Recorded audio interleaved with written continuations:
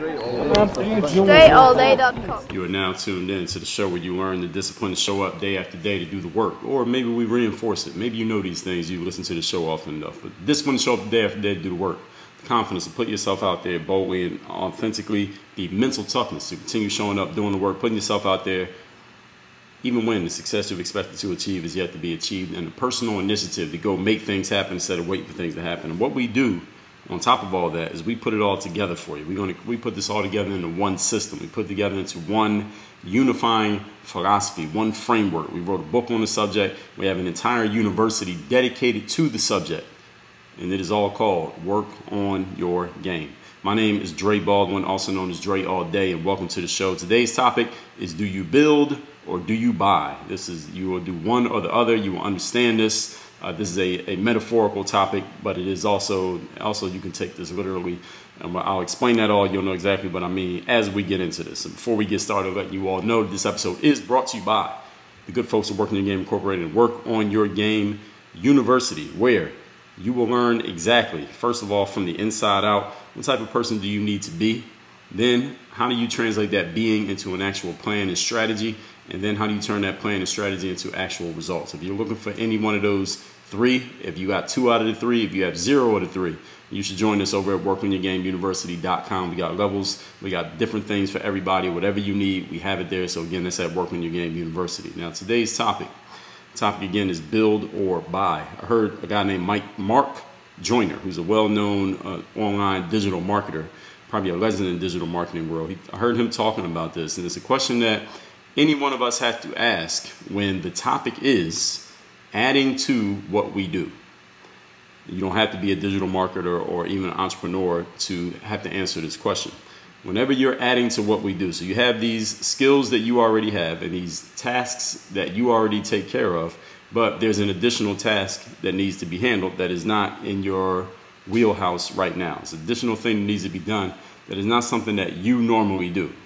So you got 2 choices. You can either build, which means you create it yourself and do all the work yourself to get that challenge handled, or you can buy, which means you go get that result from somewhere else. It is already, the result is already pre-made, is already ready, or at least close to it, at least much further ahead than if you had tried to do it yourself. Now there are important questions to answer when it comes to building or buying, because this is an option. You have to choose between the two. Maybe you can choose a hybrid, but you do have to choose, because both of these incur some form of investment. And we know from episode number 609 that there are 5 forms of investment: time, money, attention, energy, and focus. So if you're going to build something from scratch, you're going to have to make some of these investments. And if you're going to buy something, meaning go get it and it already exists and just incorporate it into what you have and what you're doing, it's going to require an investment as well. So this build or buy question is one that we all answer actually all the time. We all answer this question all the time. You may not have thought about it like this, but now that I'm explaining it, especially once we get into our points here today, you understand that you're actually answering this question all the time with the actions that you take. So let's get into it, and I'll give you plenty of examples and you'll know exactly what I mean. Point number 1. Topic once again is build or buy. When you need something, which one are you going to do? Let's talk about building first. Building means if you need something done, you either develop the skills, or maybe you already have the skills and you just allocate the time and you do it yourself. For example, I have this show, this audio show here. Every episode of this show, there are several things that need to happen. Excuse me. Once the recording is done, several things need to happen. All right, first of all, the audio needs to get uploaded into cloud storage. That I do myself. So after the audio is done, I upload it into cloud storage. That I can do myself. It only takes 2 clicks of a button. Then the next thing is someone needs to edit the audio to take out if I clear my throat, or if I cough, or there's some sound that happens in the background that wasn't expected, or I move away from the mic, or I get too close to the mic, and just making the levels work and just making it sound even and making the sound of the show very professional, which many people have told me that the sound of the show is quite professional. That needs to be done by somebody. So knowing that that needs to be done, or deciding that that needs to be done, because I don't have to do that. I could just put it out raw as it is, but I decided to get it edited and make sure that it sounds more crisp. I could either A, I don't have those skills myself. I could either take some tutorials online, take an audio editing course, or just trial and error my way through it and learn how to do that myself, which will require a time and energy, attention and focus investment, maybe a monetary investment if I had to buy some courses or get some lessons on how to edit audio. I could do that. That's the building part. And the buying part is if I just go find somebody who can already do it. Now, here's the thing. Many of us who are creatives, we default to building much more often than we should. Whenever we need something, we default to building. All right, we need this. All right, let me just do it myself. All right, that needs to be done. I need somebody needs to edit this. Somebody needs to create a new logo. Let me do it myself. We need the audio edited. I'll do it myself. We need somebody to be a salesperson. I'll do it. We need someone to put together some email automations. I'll do that as well. We need a website built. We'll do that too. Many of us who are creatives, especially when you're a solopreneur, when you first start off, you pretty much don't have a choice but to do everything yourself, because maybe you don't have the revenue and the resources to get anyone or anything else to do anything for you. So you get so used to doing everything yourself that even when you get to the point that you do have resources, you keep doing everything yourself. You're like, hey, I got this far. I can do everything myself. I learned how to do everything on my own before. I can keep learning how to do things on my own and just keep going that way. So if you need a logo, do it yourself. You need someone to write copy, do it on your own. Video needs editing, you do it. And the thing is, here's the compounding part of this situation with creatives. We often get pretty damn good at doing everything on our own. So it's not like when you're a creative and you do everything on your own is all terrible. No, sometimes you actually become pretty good at doing things yourself. And that actually takes you further into the abyss, because when you finally come across something that you can't do yourself, or maybe you can, but you're very mediocre at it, mediocre on your best day, or you can, but it's taking time away from what you actually do best, you can't see it, you don't realize it because you've been blinded by the fact that you've learned how to do everything else on your own, and you've been at least good enough, proficient enough that you're like, well, forget it, I'll just keep doing everything myself. Creatives get pretty good, and solopreneurs, a solopreneur who's a creative, many solopreneurs are creatives. Actually, it's many times the main reason why a creative becomes a solopreneur is because they are so creative and so able to do things on their own. We get good at doing things ourselves, but there are a few problems with this bad habit of doing everything on your own. This is something that I've talked about before, even in all the episodes where I talked about delegation. Number one problem with doing everything on your own, especially when you've been good at it so far, is that everything is not what you do best. You see, what you do best is not, quote, everything, close quote. What you do best is teaching people mindfulness, teaching people discipline, confidence, mental toughness. What you do best is training athletes. What you do best is helping pregnant mothers get in the kind of shape so that they can still move around even though they're pregnant. What you do best is helping couples with relationship therapy. What you do best is whatever it is that you do best. You need to know what that is. What I do best, for example, is creating, writing and recording specifically, not creating anything, not painting art, not making clothes, but recording things like this show, recording like video, making courses, writing. Those are the things that I do best. If I'm doing anything other than that, even if I happen to have made myself good at it, I'm taking myself away from doing the things that I do best. And the things that I do best are the things that I make the most money from. They're the things that create the highest return on investment. And if you're in business, the things that you make the most money from, the things that produce the highest ROI, those matter. You should know what they are. And it matters to anybody, no matter what business you're in, whether you feel like you're in business or you're not, that return on investment matters. Where do you produce the highest results? In what area of your life, what skills produce the highest result for you? And then ask yourself, how are you structuring your life to where you can eventually get to the point where you're spending the majority of your time, the bulk of your time, doing the things that produce the highest return on investment? I mean, if you really think about it, doesn't that make the most sense? Isn't that where you would want to spend your time? Doing the things that produce the highest return on investment? Understand that. So this first problem is you're taking time away from your top skills, and thus you are costing yourself money and opportunity. So if you think about it like this, if you're a personal trainer, and that's what you do best, or your best skill in this world is personal training, but you need a website done, so you do it. You need a logo, so you do it. You need accounting software, so instead of buying accounting software or hiring an accountant, you do it on your own.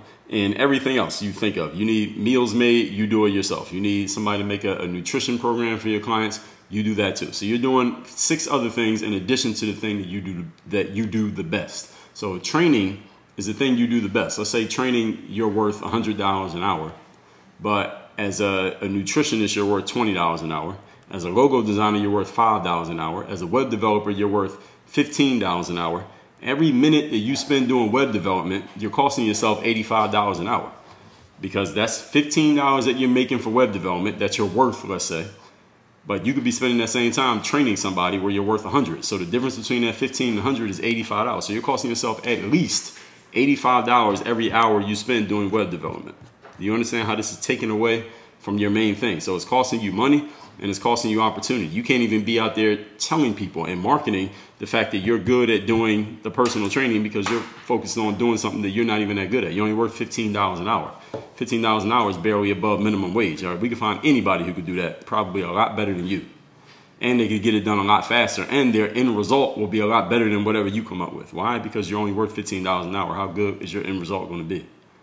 Another problem with the bad habit of the solopreneur / creative trying to do everything on their own is that there is someone out there, as I just said, who can do it better than you.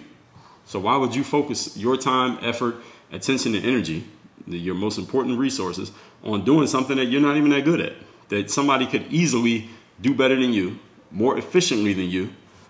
I mean, that's 2 good enough reasons. Better and more efficiently than you. Listen, I can edit videos. I know how to edit videos. I mean, I know enough. I can learn enough. If I wanted to really get into edit videos, I could do it. But I hate editing videos. I'm not good at editing videos. I don't even like the process of editing videos. So when I need a video edited, you know what I do? I go find someone who is much better than me, who actually enjoys editing video. This is a win-win situation. They get to do what they actually like doing, and they get paid to do it. I stay away from something that I don't actually like doing, and I can hire somebody else to do it. The next level for any creative or solopreneur out there, anybody who's a one-man show right now, is when you stop trying to do everything on your own and you start putting other people in place to do things on your behalf. It's still benefiting you, it's just you don't have to do it yourself. The good thing is it costs you, when you put other people in place to do things for you, is not costing you the opportunity. You don't have the opportunity cost of anymore of not being able to do your thing, what you do best. And you are able to use your, let me back up what I just said there. I twisted myself up. The good thing when you're trying to do everything yourself, let's say, if you just try to build on your own, it doesn't cost you any money. You don't have to pay anybody, but it does cost you an opportunity cost because you're not doing your main thing. The good thing is you're 100% in charge. The challenge is you are 100% in charge of doing something that you are merely mediocre at. You're not even that great at, so it's not even much supervision you can give to yourself. The challenge with building everything on your own is that it does cost you in time and effort. You have to do things yourself, and you're probably not that good at it. So you're doing something that you're not even that great at. So even though you can be proud of yourself for the fact that you did it on your own and, you know, quote unquote, saved yourself money, not really. You actually cost yourself money if you think about it with opportunity costs. The question is, how long are you going to stay in that cycle of building everything by yourself, doing everything with your own 2 hands? One wall that you're eventually going to run into, no matter how hard of a worker you are, how much of a hustler you are, when you are building everything on your own, is that you're going to get to a point where you can't do everything yourself anymore. If you're good enough at what you do, eventually you're going to have more opportunity, you're going to have more things that you need to get done, more commitments that you're going to have to fulfill based on your main skills. And you're not going to be able to do all those side things by yourself. And you're going to need to get other people in place. And if you don't already have this mentality of getting people in place and getting systems and processes in place that can do things on your behalf, then you're gonna run smack into that wall. You ever been running full speed? Imagine if you ran straight into a wall while you were running full speed. You didn't even see the wall coming. That's what it's going to feel like if you don't get yourself in the mentality of not always building on your own. So while there are benefits to building, trust me, there are benefits to developing skills on your own. There are benefits to developing that self-efficacy, knowing that when you face a challenge, you can figure it out and you can get to the bottom of it and you can get a result just through your own effort and your own sheer discipline and showing up and doing the work. But understand there are limits to it as well. So let's move on to point number 2. The topic here today is building versus buying. When you need something, to buy is when we go and get the needed solution that is already made and ready for our use. For example, if I need someone to, as I talked about earlier, I need someone to edit the audio, I can go find someone who is already an audio editor. They know how to edit audio. They know how to take the audio after it's edited, and they can they can render it into a finished audio product, and they can put the introduction, little intro we have here, and the outro, and if there's any ads, if we need to put something in the middle of the episode, they know how to do all of that stuff. I don't have to do it myself. They can go do that. Then I can tell them, hey, we need to upload it into this host and make sure it's in this RSS feed and make sure it gets aggregated to all the platforms, the Spotify's and the Apple Podcasts and the SoundClouds and the Stitchers and Overcast. Make sure it gets out to those places. Make sure we have a new post on WordPress for this episode. Make sure we make a quick audiogram, take a good audio clip out of the episode, and let's get that so we can use it on social media. Let's make sure it gets shared everywhere at the moment that it comes out. And then let's make sure we put that finished file in a different folder in our cloud storage. And then let's get ready to do it again for the next episode. Then let's make sure we put the show notes so you can say, all right, when I get my first point is at this timestamp, my second point is at this timestamp. Somebody needs to do all of those things. Now I can do all of those myself. I know how to do it. Again, I know how to do it. The question is, do I want to do it? The answer is no. To buy in life, this is the second point, is when we go get that solution that is already made ready for you. Somebody who knows how to do all those things or can easily learn how to do them, and they can just follow the lead, follow the direction that they were given, or they already have the skill. So when you hire an employee, you are buying the solution. When you go find a contractor, you're buying the solution. When you sign up for a SaaS service, which stands for software as a service, when you sign up for a SaaS product, instead of trying to do it yourself, you are basically buying the solution. Many SaaS products offer the solution when the decision is to buy. All right, for example, Lead Pages or Infusionsoft or ClickFunnels, they offer sales funnels and they offer email marketing setup. And what are they doing? They're giving you the solution that you need. So instead of you having to build all the web pages yourself and put together the whole email sequence and figure out what order they should go in, those platforms set that thing up for you so you don't have to do it yourself. Email marketing programs such as Aweber and MailChimp, they allow you to reach out to a whole bunch of people via email instead of you trying to figure out how to do it yourself and buying a server and signing up for IP addresses and all that. They do it on your behalf. A mock-up creator. So if you ever seen a picture of somebody selling a course and they show you there's like a computer screen, then there's a box, and then there's a bunch of DVDs, and then there's booklets, and there's all these things that it's showing you that you're going to get when you sign up for the course. There are programs that actually create those images for you. Now, you could do it yourself. You could if you want to. You just need to grab all these images off the internet, go in Photoshop, and there's a lot of moving around and adjusting and making sure it's all perfect. Or you could just sign up for this service for $10 a month, and it'll do it all for you.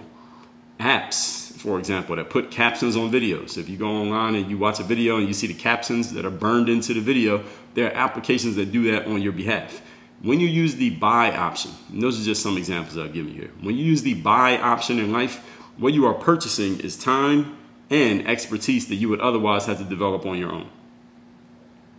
The buy option means you are buying time because now instead of you learning that skill or trying to do it yourself, maybe you already have the skill. You just don't want to do it. You can pay someone whatever amount you had to pay them and they will do it on your behalf. Now, again, you might already have the skill, but you're buying time. And time is the most valuable resource that you have. So this is something that I've spoken about for the entrepreneurs out there and anybody out there. You don't even have to be an entrepreneur, but you can think like one. And that time is the most valuable resource you have. So you have the option of spending time or spending money. If there's any possible way that you can buy the time with your money instead of buying the money with your time, I would suggest that you use the money and buy time. In other words, pay someone or something else to do the job for you so that you still have your time on your hands. The thing still gets done for you. And now you have that time to do things that maybe only you can do. Things that you can't outsource to somebody else. So the buy option allows you to purchase time. It also allows you to purchase expertise. that you otherwise would have to develop yourself, and it may take you forever to develop the expertise to edit videos, but there might be somebody out there who already has it. So instead of you taking 5 years to learn how to do video editing, why don't you hire somebody who already put that 5 years in, who actually enjoys doing video editing, so you don't have to grind through trying to learn something that you don't even want to be good at. Find somebody who already loves it and let them do it. Just pay them the money, and they'll get it done a lot faster than you and better than you, and now you still have your time on your hands, and whatever work they do still goes to your benefit. Okay? So the good thing about using the buy option as opposed to the build option is that you get results faster, you get better results probably, and you don't have to give much of your own time when you're doing this. You got to give some time because you got to go find a person, maybe talk to them, train them, watch over them, offer them supervision and advice and oversight of what they're doing, but it's a lot less time than if you were doing everything by yourself. So the good parts is you get results quick, don't give much of your own time. The bad part, or the drawback possibly of the buying side, is that you have to give up some control over the process. You also have to pay. There is money coming out of your account, money coming out of your pocket. You do have to pay for it. And you have to give up some control of that process. And you are trusting some of that result to someone other than yourself. And a lot of people, again, who condition themselves to do everything on their own, who do everything without getting help from anybody. You're just used to doing everything by yourself. Every time you need a new skill or something done, you just automatically resort to doing it on your own, giving up some control and giving someone else an opportunity to have some effect on what goes under your name, under your representation.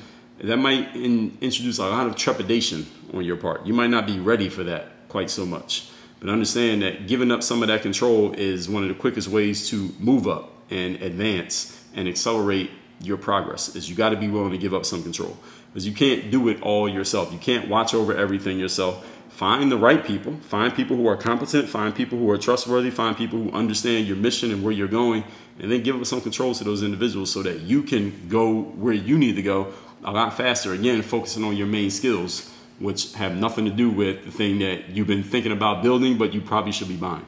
Point number 3.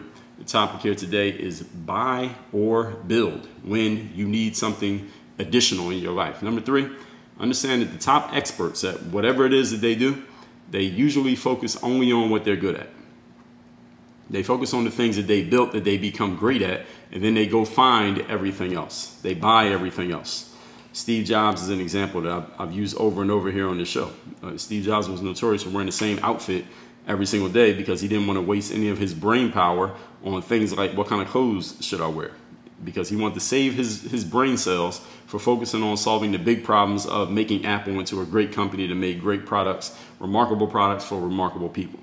And I think he succeeded in doing that. So when he came up with the idea for his products, like the MacBook or the iPad or iPhone, Steve wasn't in the factory, building the phones. He came up with the concept. He conceptualized it, and then what did he do? He built the ability to come up with the concepts and the ideas, right? And then he went and found the people who were capable of bringing those ideas to life. So he wanted to find somebody who could create a screen for the phone that was made of glass, that wasn't so easy to break though, and at the same time, that glass, somebody could swipe their finger along it and the screen would register that their finger has swiped or tapped, and the phone would activate off that. He wanted a phone that didn't have any buttons, because he noticed that the BlackBerry phone, those of you remember the BlackBerry phone, the buttons would get stuck. Or if you spill something on it, the buttons would get sticky, or you can get crumbs from food inside the buttons, and it was all messy. He wanted something where the buttons were actually on the screen. So it was like a touch screen. The whole thing was a touch screen. There were no actual buttons on it at all. And I'm sure there's gonna come a time there's not gonna be any buttons on an iPhone. Right now I'm looking at an iPhone and there's a button on the side that's like the sleep button. Then you got the volume buttons, and then you got the ringer and the ringer off button. Eventually those buttons are gonna go away. Same way they used to be the home button. Remember the home button that used to be on the phone? That little circle at the bottom of the screen? They're going to get rid of all of that. There will be no buttons on this phone. I predict within the next 3 years, there will be an iPhone with no buttons. So y'all can grab that receipt and use it against me if I'm wrong. In 2023, if there's no buttons on, if there's still buttons on the phone, then you can say I was wrong.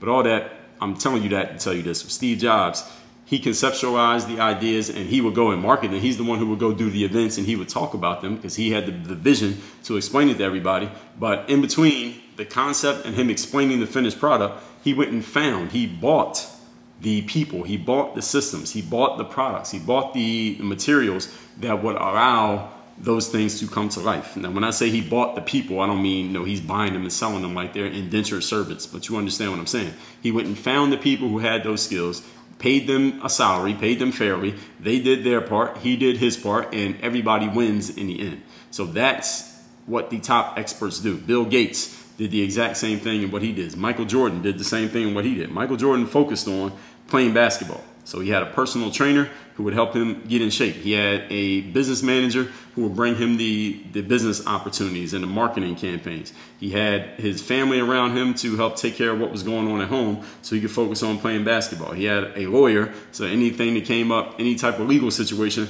his lawyer could immediately handle things. He had an agent, so when it came to negotiating his contract, the agent was doing most of the talking. All Mike would do was come in and sign the contract or do the late stage negotiations if he needed to be involved in it. But he had all of these other people in place. He bought these things. Again, I'm using buy metaphorically. He bought these things and these people to put them all around him so he could focus on doing what he did the best. The people who are the top experts at what they do, they focus only on what they are good at, what they're great at actually, and then they put people around them to do everything else. Again, look around. If you hear of anybody that you hear of who is a top expert at what they do, or you think they're a top expert at what they do, look deeply into how they have things set up in their life and in their business. I guarantee you, you will notice this setup. They focus on the thing that they built, which is their expertise, the thing that you probably know them for, and then they have bought everything else. That's everything else that goes around them, everything in their orbit that helps them look as good as they look. There are other things and people and systems and processes in place to allow that. So the staff, the support,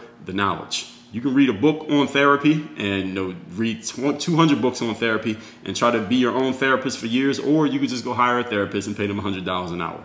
All right, which one is going to be more efficient for you? Which one is going to get the results for you? You can watch YouTube videos on getting in shape and just paste together 1,000 of them and hope you come up with a good program, or you could just go to the gym and hire a personal trainer, or go on Instagram and hire a personal trainer. You could paste a bunch of web pages together and use a bunch of different software products to make sure one page connects to the next page in a shopping cart and a merchant processor, and hope it all works perfectly when somebody buys something. Or you can just go pay for some sales funnel software. What is going to be more efficient for you? What is actually going to produce the result? And what's going to give you the highest return on investment? These are all questions that you need to ask and answer when it comes to building or buying. So let's recap today's class, which is, when you need something in life, will you build it or will you buy it? Again, this is a concept that I heard from sales maven Mark Joyner talking about this. This is a question that each one of us should ask. We actually always ask when the topic is adding to what we do. Are you going to go figure it out on your own, DIY? In other words, do it yourself. Or are you going to go find something or someone that already has this in place and just pay them and whatever it is that they're asking for to get this expertise without you having to go develop it and build it on your own? When it comes to building, point number one, that's developing the skills and doing things yourself. So anyone who's a creative or a solopreneur, when we first start out, we are used to doing everything on our own. The challenge with doing everything on our own when we first start out is that sometimes we create a good amount of success doing everything on our own, and we get conditioned to keep doing everything on our own. The challenge with this is not what we do best. So you are taking away opportunity cost wise from what you do best. It's your highest ROI. And secondly, we're not good at doing any other things. We're not as good at doing other things, is a better way of saying it, which means there's somebody out there who could do it better than us, more efficiently than us, and it wouldn't be taking us away from the thing that we do best. So the good thing about building is that it costs you no money and you're 100% in charge. The bad thing, the challenge, is that it costs you in time and you're probably not that good at it anyway. Number two is to buy. That is when we go and get the needed solution already made and ready for use. In other words, when you hire an employee, a qualified employee, they already have the skills you need. You don't have to develop them yourself, and you don't have to use them yourself. You can borrow their 40 hours a week instead of trying to come up with some out of yours. When you find a contractor, when you sign up for a SaaS product, instead of trying to do everything on your own. Many SaaS products offer this solution when the decision is to buy. ClickFunnels, email marketing programs like MailChimp, mock-up creators, apps to put captions on videos. When you use the buy option, you are buying time and expertise that you otherwise would have to come up with from yourself. The problem is you might not have it. Point number three, the top experts focus only on what they are good at, things that they have built, and then they go find everything else, things that they will buy. So that means staff, that means support, that means knowledge, that means the team around you. You can read a book on therapy or you can just hire a therapist. Now, while reading the book will be cheaper and you could do it all on your own and you're self-contained. The problem is you might not be any good at it. So even though you read the book and it costs you no money, there's a reason why it costs you nothing, because it's worth nothing. So you can watch YouTube videos on getting in shape, or you could just hire a personal trainer. You could paste web pages together, or you could just pay for sales funnel software. Which one is actually going to produce the result? This is the question that you need to ask yourself. Not which one is cheaper, not which one is harder, which one is going to produce the result? Because you always must remember that what we do here in this world here, especially when we're talking here, work on your game, this is a results-based business, not a save money-based business, not a what's easy-based business. It is based on what creates the results. If it costs you money to get a result, is it worth it? If it costs you time to get a result, if it costs you energy to get a result, if you need to give up some control to get a result, is it worth it? Now, in the Work on Your Game University, we go over, you will learn the 9-part Work on Your Game system, which is discipline, confidence, mental toughness, personal initiative, mindset, strategy, accountability, action, and communication. All of those have branches within them when it comes to building and buying as part of your strategy, whether you're in business, whether it's just for your life in general, whether it's just your personal care, how you structure your personal life. But at Work on Your Game University, we will show you the pros and cons of any action that you can take when you're strategizing. Because understanding the strategy is not just about having a perfect plan and everything goes right. The strategy is about understanding I'm going to get from point A to point Z, but at some point along the line, there are going to be questions. At some point, I'm going to have to make decisions. There are going to be these inflection points, and you understanding how to strategize and be ready for those inflection points and how to respond to them when they come up. And if you ever run into a challenge, you got people like myself and the Work on Your Game community. It's other like-minded individuals who are serious about who they need to be, how to strategize to get there, and then how to get results from it. All that's happening at Work on Your Game University. So if you have not joined us there yet, I suggest you go to workonyourgameuniversity.com, and I'll see you in there. Work on your game. Dre all day.